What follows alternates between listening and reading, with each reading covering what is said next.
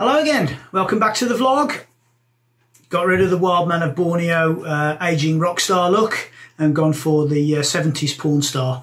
I'm still sticking with the goatee because I quite like it actually. Don't know if it suits me or not, but I just like it.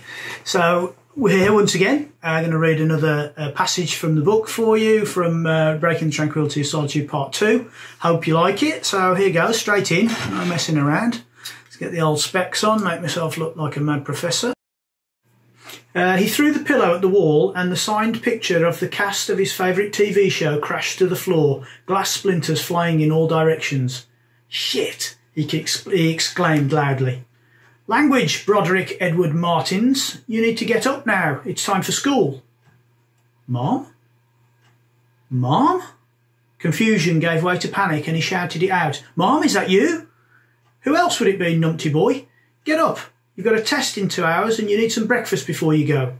The sweet voice he had not heard for 27 years circled his head. It couldn't be. But it was. He knew that voice. "Where's Dad?" "Now don't start that, love. You know your dad passed away 18 months ago now.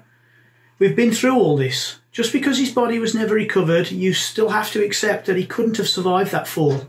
It was a freak accident and we have to try to put it aside and move along." A single tear rolled down the side of her nose. She wiped it away quickly. Brody turned his head back towards the bed and saw his sheets were moist and realised he himself had been crying as the voice of his grieving mother had reassured him, as it always had. His father had died just 18 months ago and 3 weeks. I'll rephrase that. His father had died just 18 months and 3 weeks ago, before his mother. He had supposedly fallen from Niagara Falls, but his body had never been found. And his mother had been killed in a road traffic accident. Sorry for the mistake there. Correcting myself with my poor reading. But yeah, you can get the idea of what's happening there is, without me going into the details of how and where it happened, he gets launched again, back through a different reality, through a different time frame, and ends up inside the body of an 11-year-old child, which is actually him. So he is now himself as 11-year-old Brody. Back in some different reality, some different timeline. A little bit like the film Big, I suppose you could think of it in that way, but instead of some magic spell that's done it, he's been cast through space and time by Everett. And now he has to live out, or for at least a certain period of time, he has to live out his life all over again from the 11-year-old perspective. But he's now got the 40-year-old perspective of a man.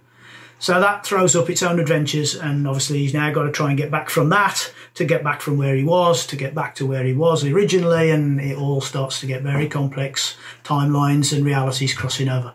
So if you like the idea of that and how that might pan out, go to www.edjpublishing.com, have a read of all my vlogs, have a read of all my blogs, and you can watch all the vlogs, and there are now quite a few, 70 odd, and it takes you through the whole story from when I first started writing right the way through to now, and hopefully you'll enjoy that. So I'll speak to you next week with a different hairstyle, and maybe I'll have a shave and get rid of this goatee.